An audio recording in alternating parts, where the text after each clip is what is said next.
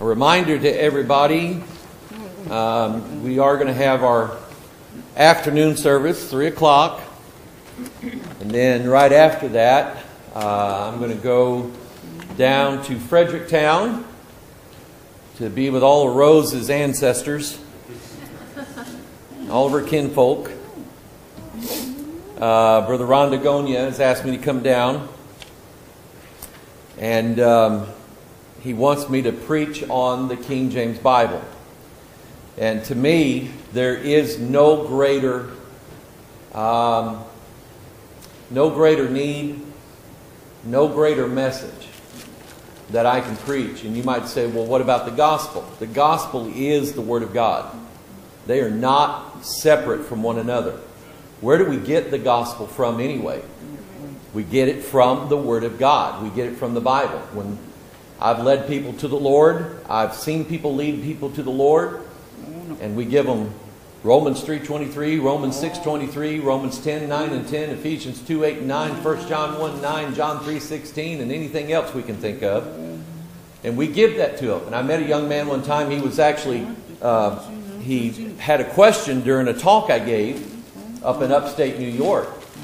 And I was warning people about New Age thoughts and New Age ideas that had moved into churches.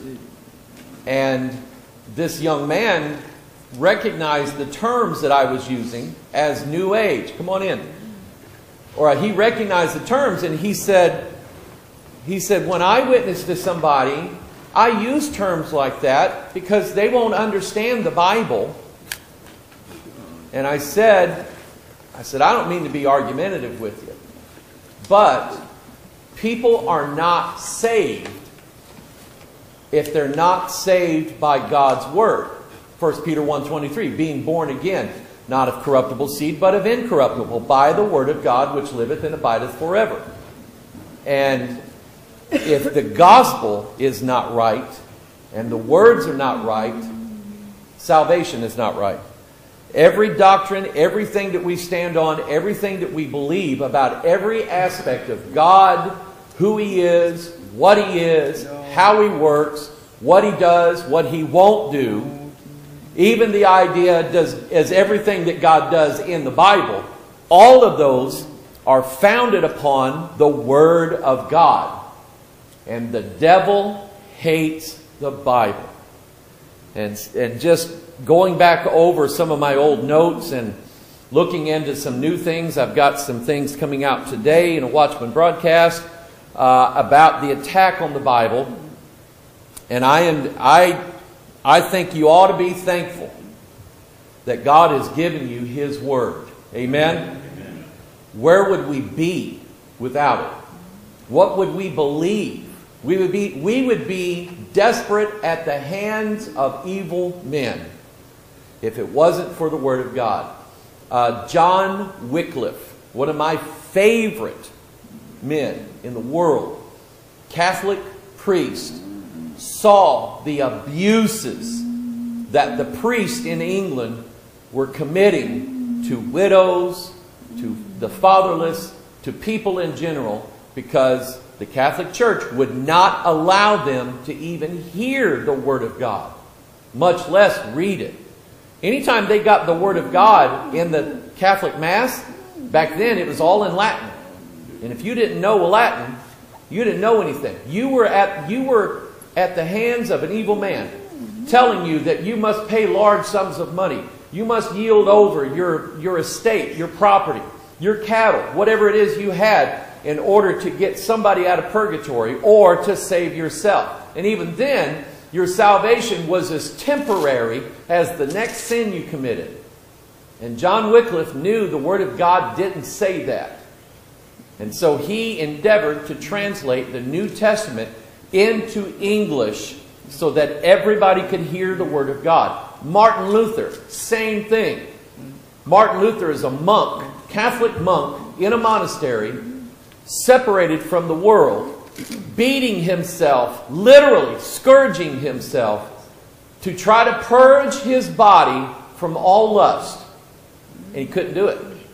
no matter how bloodied he got, no matter how much in pain he agonized, he could never rid himself of the body's natural affections. He could not do it. And he was angry at God because he read in Romans about the righteousness of God.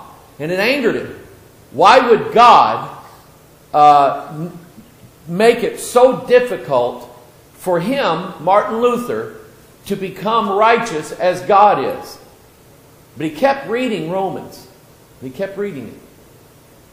And the Holy Ghost came to him and turned a light on for him. Martin Luther then realized it wasn't his becoming as righteous as God. It was God's righteousness bestowed to him as a favor to him by grace alone. And he believed that. And God changed his life. And here's another Catholic priest nailing his 95 Theses to the Wittenberg door, telling the world how wrong the priests were. Did he get in trouble? Yes! That's the kind of trouble you want. Amen? Amen. Where did these two men find all that? In the Word of God. Amen? Amen. So, similar situation this morning. Revelation chapter 2. Revelation chapter 2. Verse 8. And unto the angel of the church in Smyrna, write. Or our former pastor, Brother Phil Jones, who was from deep in North Carolina, said Smyrna. Smyrna. These things saith the first and the last, which was dead and is alive. I know thy works and tribulation and poverty, but thou art rich. Now why did he say that? You're poor, but you're rich. Why was he saying that? You're rich in the Word of God. Rich in faith.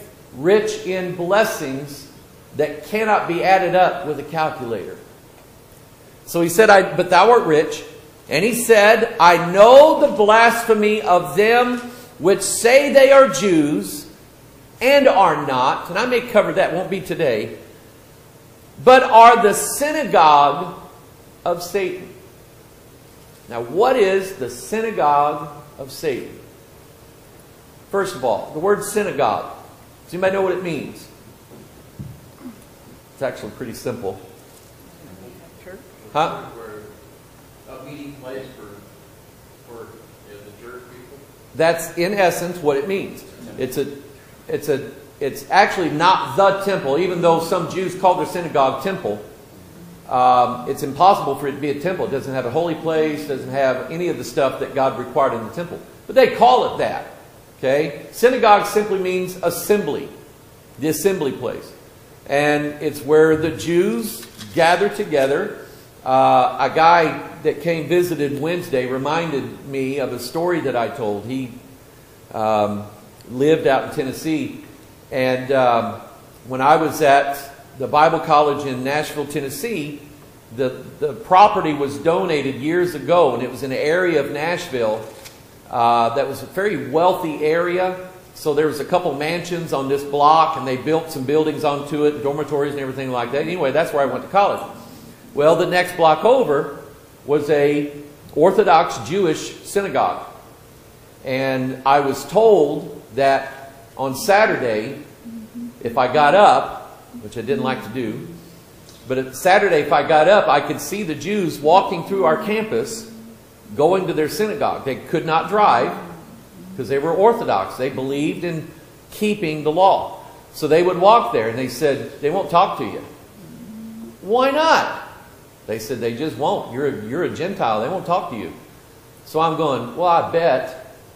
So I did. I got up and found myself out on the sidewalk, and here they come, a Jewish man and his wife walking to the synagogue. They even light the lights on Friday. They turn on all the lights and the heat and everything on Friday. They don't do nothing on Saturday. Can't turn the lights on, can't turn the furnace on, nothing. So they're walking to synagogue, and I say, good morning to you folks. Kept on walking. And I'm going, the nerve! So you think I was in an airport one time, and there was a Jewish rabbi sitting there, and he was reading his Tanakh. He was reading the Old Testament. And I wanted so bad to go talk to him. God never let me go do it. I wanted so bad to go talk to him. To tell him, let me tell you who Moses really is. Let me tell you what that rock was. Let me tell you about the Lamb. You got to pray for those people. They're very, very lost. They do believe the same God. They read the Old Testament. But they are very lost, and their ways and their doctrine are from Babylon itself. So when he mentions the synagogue of Satan, understand that Jesus, even though, in fact, let's turn to Luke 4. Jesus went to the synagogue,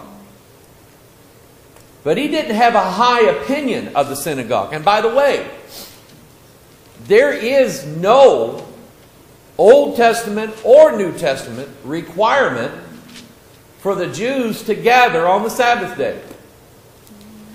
It's not there. The synagogue was a tradition that they made. Yeah, they did assemble at times. You can see that throughout the Old Testament. But no law that tells a Jew that he has to go to temple, what they call it, to the synagogue on the Sabbath day. It's one of those traditions that Jesus railed against. By your traditions, you've made the Word of God of none effect. So Luke chapter 4, this is after Jesus has fasted 40 days in the wilderness. In verse 14, the Bible says, and Jesus returned in the power of the Spirit into Galilee. And there, see, he hadn't had food for 40 days, but he didn't need it. He had the power of the Spirit in him. And there went out a fame of him through all the region around about. And he taught in their synagogues, being glorified of all. It all started out real good, and then it turned bad. And he came to Nazareth, where he had been brought up, and as his custom was, he went into the synagogue on the Sabbath day and stood up for to read. It mentions his custom. But again, no law. No law requiring Jews to gather or in an assembly on the Sabbath day. And stood up for to read. And there was delivered unto him the book of the prophet Isaiah, which is Isaiah. And when he had opened the book, he found the place where it was written, the Spirit of the Lord is upon me, because he hath anointed me to preach the gospel to the poor. He has sent me to heal the brokenhearted, to preach deliverance to the captives, and recovering of sight to the blind, to set at liberty them that are bruised, to preach the acceptable year of the Lord. Now, if you look up where he's quoting from Isaiah 61. And what's interesting to me is Jesus stopped reading mid-verse. He cut it off. He didn't finish reading the rest of it. He cut it in mid-verse. When he said to preach the acceptable year of the Lord, Isaiah 61 says, and the year of the vengeance of our God. Two different things. One, the acceptable year of the Lord, which is now. And then there's coming a day of vengeance of God. So why did Jesus cut it off? Because he says in verse 20, he closed the book and gave it again to the minister, sat down, and the eyes of all them that were in the synagogue were fastened on him. And he began to say unto them, this day is this scripture fulfilled in your ears. So what he had said was true. That he's come to set at liberty those who are captive, those who are broken, to preach the acceptable year of the Lord. That's what he came to do at his first coming. Remember what Jesus said, I come to judge no man, but I come to save man. That was his first coming. And he closed the book right mid-sentence before he read the rest of it. When he comes again, he's going to open the book once again. That's Revelation chapter 5. And then is going to be the year of vengeance of our God. When he comes the second time, he's coming kicking tail and taking down names. Amen? And he's going to do it. He's going to do it right. So Jesus visited the synagogues. And you can imagine, they're all going, did he just say what I thought he said? He's fulfilled. He's the one. Some of them believed. But then you get to the hierarchy. The leaders of the synagogues. The leaders of Judaism. The Sanhedrin. The 70. That goes all the way back to Moses. Moses picked 70 men to help rule over Israel. And during that time, the Holy Ghost filled every one of them. But over the years, that Sanhedrin became very corrupt. Because here's what they did. The law said, remember the Sabbath day to keep it holy. 6 days shalt thou do all thy work, but the seventh day is holy. It is the Sabbath, and you're supposed to rest. So the Jews were not content with leaving that law as it was written. They added a commentary to the law. And then they started specifying things that you could and could not do on the Sabbath day. Like, look in a mirror. Not allowed to look in the mirror on the Sabbath day. Why? Because you might see a gray hair and pull it out. And that's not keeping the Sabbath. I mean, when Jesus healed on the Sabbath, what did they do? They yelled at him, called him a heretic, said, kill him. He's healed somebody on the Sabbath day. That's against the law. That's not against the law. It was against their commentary on the law. And then, years later, they wrote, of all things, a commentary explaining the commentary. Which is why those Jews would not talk to me, which is why they walked to the synagogue, which is why they would not turn the lights on Saturday. They did it on Friday. All because, not what God said, but because of what their rabbis said. And all those things that God told the Jews to not learn from the Canaanites, they learned it. Their customs, their religion, their practices, their gods, their idols, they learned all of them, and they incorporated those ideas into what is now known as Judaism. Judaism is by far not a clean religion. It is very dirtied by not just human doctrine, but satanic doctrine. So, notice that Jesus said, they are the synagogue of Satan. The Jews and Kabbalah mysticism. And I don't encourage you to study Kabbalah because you'll never make sense of it. It is one of the most complicated and most difficult religious philosophies to ever try to attain to. In fact, the Jewish rabbis who teach the Kabbalah say that only Jews could ever understand it, and only a Jew who's older than 50 years old could understand it.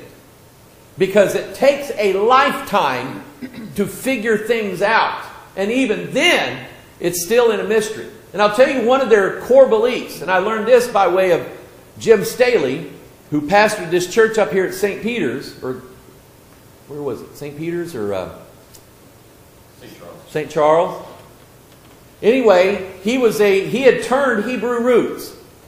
And I heard him mention in a sermon that he did one time, he said, we have divorced the white fire from the black fire. And I went, where did he get that? Have you ever heard that, Gary? The white fire and the black fire? Well, you went to seminary. I didn't go to seminary. I went to church. You went to Bible Institute, didn't you? You've read the Bible. Surely you must know about the white fire and the black fire. No? Well, here's what... and he didn't explain himself, but he said divorced the white fire from the black fire, meaning they were married. And then I figured out what that meant. But I went to some Jewish Kabbalah websites. And I read up on it. What was the white fire and what was the black fire? The black fire is the black ink where Moses wrote the law on the paper. The Hebrew letters. That's the black fire. The white fire is the white page between the letters. And the Jewish Kabbalists believe that there's more to knowing God that comes from the white fire than there is in the black fire. Now, what does the white fire say? We have an expression, reading between the lines. What does that mean? What is in between the lines on a page? Nothing. Nothing. But they say that you can learn more about God from the white fire, the white part on the page where nothing is written, than the black fire, which is the letters and the words that Moses wrote. How bizarre is that? It's like, I'm going to know God, so I'm going to stare at a sheet of white paper for 8 hours. And at the end of 8 hours, I will have learned something about God that I didn't know before. Okay? So, huh? So what did you learn? Yeah, I learned this. You wasted your time. Wasn't that great? Say amen to that. I think I got a louder amen on that than anything I've ever said. So, if they're looking at blank paper and receiving doctrine about God, where are they getting it from? They're not getting it from the paper. Where are they getting it from? Satan. Yeah. Seducing spirits, doctrines of devils. It's not Satan, it's in some tone. Yeah. That's what they believe. But they're getting it from hell. Okay? They're getting it from... It's the same as New Age yoga or mysticism telling you must empty your mind and go into a trance. And in that silence, you'll hear God. God speaks in silence. Which, what does that mean? Nothing. Okay? Yes? One of the things that they teach, because I don't know if I ever told you, but there was a girl like 8 years ago that was heavy into it. So actually went out to the temple in Beverly Hills with her. But the thing that they believe is that, or the one thing that they say, when you're in that church or whatever it is they call it, you are not allowed under any circumstances to research it online. Wow. Because that's the first thing I'm going to do, is research them online. What you do, you're going to find out that, Crowley and all these dark magic and occultists and everything, that's what they utilized. Sure. For dark magic. Everything that God told the Israelites not to learn from the Babylonians and the Canaanites, they learned it. They worshipped false gods under the guise. But what did Aaron say when he made the calf? These be thy gods, which brought thee up out of Egypt. He immediately changed their whole religion. Okay? Wasn't it all the Pharisees were all Cabal Jews? Most Jews now who practice Judaism practice Kabbalah mysticism. And it's not based on what you can read in the Old Testament. In fact, they say there are 4 levels of understanding the Old Testament. The first level is reading the words on it and understanding that this is a lamb and this is the temple and so on. The literal interpretation. But they say the 4th and highest interpretation is never written down anywhere. It just comes to you. Several of the Jewish sages, they call them, received doctrinal ideas by visiting the graves of former Jewish rabbis and receiving of their spirit. You know what that's called? Necromancy. Learning and getting something from the dead. And God strictly forbid that in Deuteronomy 18. So when Jesus said the synagogue of Satan, He wasn't just talking about one little synagogue in Smyrna that was evil. I believe He was talking about every one of them. Turn to Matthew chapter 6.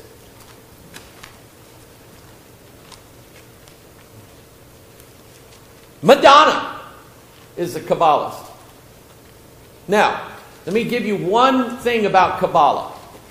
Kabbalah says that God, the real God, is too holy and too much spirit to create the physical universe. So they believe in a spiritual world and a material world.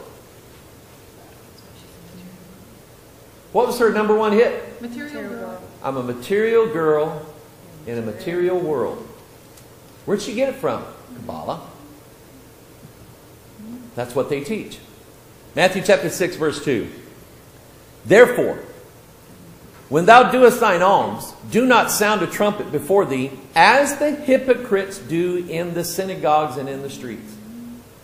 Jesus called the people in the synagogues hypocrites. Because there was the law that Moses wrote, there was the commentary, and then the commentary on the commentary. And all of those synagogue Jews followed the commentary on the commentary and the commentary. And they used that as a way to get around keeping the law. And that's what Jesus said. You have by your traditions made the law of none effect. So, these Jews in Nashville walking to the synagogue, they were allowed to walk what was called a Sabbath day journey. A short distance. And you could only walk that far on the Sabbath day. So they had in the commentary, they had a bypass. You could walk that far, sit down and rest. Get back up, walk another one, sit down and rest. Get back up, keep walking, sit down and rest. That violates the law, but not to them, because they worked around it. So Jesus called them hypocrites. They say one thing, do another. That they may have glory of men. Verily I say unto you, they have their reward. Which was what? The glory of men, but not the glory of God. But when thou doest alms, let not thy left hand know what thy right hand doeth. This is why when we take up an offering here, we don't announce your name one by one to come up, put your offering in, tell everybody how much you gave, and everybody go, woo! Right? Don't let not thy left hand know what thy right hand doeth. That thine alms may be in secret, and thy Father which seeth in secret himself shall reward thee openly. And when thou prayest, thou shalt not be as the hypocrites are. For they love to pray standing in the synagogues, there it is again, and in the corners of the streets, that they may be seen of men. Verily I say unto you, they have their reward. Who recognizes this? What is this? You ever watch Star Trek? Leonard Nimoy played the character of Spock. And he developed this. This wasn't in the script. Nimoy came up with this because Leonard Nimoy was a Jew. And he said when his father took him to the synagogue that he was told to close his eyes and not look when the rabbi would stretch his hands out over the congregation like this and give them a blessing. And he wasn't supposed to look, but if you tell a boy not to look, what's he going to do? He said, I peeked. And he said he just stood there in amazement at that rabbi making this sign. And he said that always stuck with him. So when he had to come up with a greeting that Vulcans would do on a different planet, that's what he told them to do. So Jesus mentioned, for they love to pray standing in the synagogues, giving there, and there's an occult thing. I won't get into what all this means. Okay? But it's not in the scriptures anywhere. That they may be seen of men. Verily I say unto you, they have their reward. Matthew 10:17. Look at what Jesus said. But beware of men, for they will deliver you up to the councils, and they will scourge you in their synagogues. You will find out that Jesus never had anything nice to say about the synagogues, because he knew what was going on there. He knew in Matthew 23, turn there very quickly. Matthew 23 is Jesus' sermon against bad religion. In Matthew 23 verse 2, the scribes and the Pharisees sit in Moses' seat. All therefore whatsoever they bid you observe, that observe and do. But do not ye after their works, for they say and do not. That's a hypocrite. For they bind heavy burdens and grievous to be borne, and lay them on men's shoulders, but they themselves will not move them with one of their fingers. But all their works they do for to be seen of men. They make broad their phylacteries, and enlarge the borders of their garments, and love the uppermost rooms at feast and the chief seats in the synagogue. You've seen the Orthodox Jewish men with the hats and the curls in their hair, and they will be wearing a box, a little box, a little cube on their forehead. That's their phylactery. And they get it from Deuteronomy 6, where God said, the words of the Lord are pure words. No, not that one. Hear, O Israel, the Lord our God is one Lord. And these things which I command thee this day shall be in thine heart. And thou shalt bind them for a sign upon thine hand, and they shall be as frontlets between thine eyes. So they took that literally, and they have a little verse of scripture, I don't remember what it is, inside that cube, and then they strap that around their head, and they wear that all day. And to be honest, they believe that God's blessing over them is because He sees them wearing this little cube on their forehead. And that's why God favors them. Which is better? To wear a piece of scripture on your face and not do it, or read the Bible and do it? Which is better? Reading the Bible. Okay? Oh yeah. Verse 5. But all their works they do for to be seen of men. They might broaden their phylacteries and enlarge the borders of their garments. Love their uppermost rooms at the feasts and chief seats in the synagogues and greetings in the markets, and to be called of men, Rabbi, Rabbi, which means master. By the way, this same Jim Staley that I mentioned, when I would hear him talk, he would never say the phrase Apostle Paul. Never say it. Because in his mind, Jesus didn't come to save us from the law of Moses. Jesus came to direct us to the law of Moses. So any New Testament term like New Testament, he never called it the New Testament. Even though the Scriptures do. He called it the renewed covenant, meaning Mount Sinai all over again. Keep the Ten Commandments for your salvation. And he would never say Apostle Paul, because that's a Gentile phrase. He called him Rav Shaul, or Rabbi Saul. Now what's the problem with that? Two things. Jesus said, call not men rabbi, for you have one which is your master, which is in heaven. And Saul was Paul's Hebrew name. But after the road to Damascus, and after he was saved, from Acts 13 on, he's never called Saul again. He's called Paul. He had a new, because he had a new Savior, a new religion, and a new name to go with it. But this guy, and he's in prison now. Well, he got out. Do you know he went to prison? I work on his computer. You know, did you? Yeah. Jerk. I'd have fouled it up. No.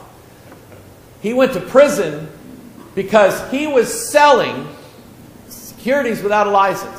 He took out a multi-million-dollar life insurance policy on an old guy and sold people the rights to pay the premium, so that when the guy died, they would get part of the payoff. And Jay Nixon, the one thing Jay Nixon did right was throw him in prison. And he did. So he says, keep the law, keep the law, keep the law. What about thou shalt not steal? Because he never paid those people back. And we're talking about people on a pension who were giving him their life savings, sometimes $20,000, $30,000, $40,000. And they lost every penny of it. Okay? Hypocrites. Turn to Luke 13. Jesus, Paul, when he would go into a certain city and preach, where's the first place he would go to? Synagogues. Why? That's his people. If anybody ought to understand the typology of the law and the prophecies of the Old Testament, it would be the Jews. So he would go and preach what he had learned about the mysteries of God and who Christ was and salvation and all of this stuff. He would teach it because he knew it. And he knew they knew it. Some believed. But most of them hated him so much that just about every place he went, they tried to have him killed or arrested. Until, huh? He went to synagogue at 12 years old. Yeah. And finally, one day, Paul said, I'm done. I'm not going to a synagogue ever again. They won't listen. They won't hear it. The moment I step in, they start trying to kill me. I'm just going to go to the Gentiles. They'll believe it. And they did. Luke 13:11. Behold, there was a woman which had a spirit of infirmity 18 years, and was bowed together, and could in no wise lift up herself. And when Jesus saw her, he called her to him, and said unto her, Woman, thou art loosed from thine infirmity. And he laid his hands on her, and immediately she was made straight, and glorified God. And look, guess what? The ruler of the synagogue answered with indignation, because that Jesus had healed on the Sabbath day, and said unto the people, There are 6 days in which men ought to work. In them therefore come and be healed, and not on the Sabbath day. Now, why do you think he really got so bent out of shape? Was he protecting God? What was he protecting? Himself. Because these guys had all of Israel under their control. And they were not about to give it up. Remember what Paul said in Galatians. That just as Hagar and Ishmael persecuted Sarah and Isaac, those who are born in bondage will persecute those who are free. And that's what they're doing. And so, verse 15, the Lord answered him and said, Thou hypocrite, doth not each one of you on the Sabbath loose his ox or his ass from the stall and lead him away to watering? And ought not this woman, being a daughter of Abraham, whom Satan hath bound, lo, these 18 years, be loosed from this bond on the Sabbath day? You think nothing about unloosing your ox on the Sabbath day. Why cannot I unloose this woman on the Sabbath day?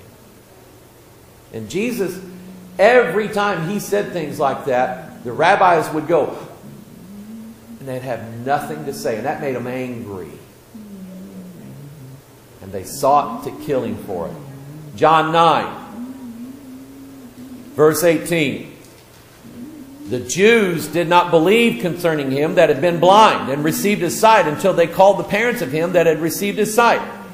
And they asked them, saying, Is this your son, who ye say was born blind? How then doth he now see? His parents answered them and said, We know that this is our son, and that he was born blind. But by what means he now seeth we know not, or who hath opened his eyes we know not. He is of age. Ask him, he shall speak for himself. Now look at verse 22. These words spake his parents, because they feared the Jews. For the Jews had agreed already that if any man did confess that he was Christ, he should be put out of the synagogue. I remember back when Brady Crumb was still in Jehovah's Witness. But he was calling me on a regular basis because he was figuring out Jehovah's Witnesses were full of nonsense. And he told me one time, he said, as we were still going to the Kingdom Hall, he said, every now and then, some people from our Kingdom Hall are going to come by your house and knock on your door. And I said, yeah, they already have. I've run them off twice. And he said, please don't tell them that I'm calling you. I said, are you afraid? He said, yeah. And I asked him later, I said, you know, when you told me that, I visualized them taking you off in a room somewhere and threatening you. He said, yep. He said, they would have excommunicated me on the spot just for talking to you. He lived in fear. People, don't let any man put you in fear and bondage. They'll do it. They'll do it. Religious people will do it every time. Even those pretending to be Christian, they will do it every single time. Christ came to make us free from that. Amen? It's the synagogue of Satan. Let's pray. Father, we thank you for your word. It tells us and it reveals to us, Father, things that man wants to be kept hidden. Evil men, communist dictators, popes, preachers, prophets. They don't want people hearing the Word of God. They don't want people reading the Bible and believing it, because that takes their power away from them. And Father, I pray, dear God, as all of us were in bondage at one time, I hate seeing people in bondage. And I pray, dear God, that your Word would make people free from the bondage of evil men. Make us free, we pray in Jesus' name. And all of God's people said, Amen.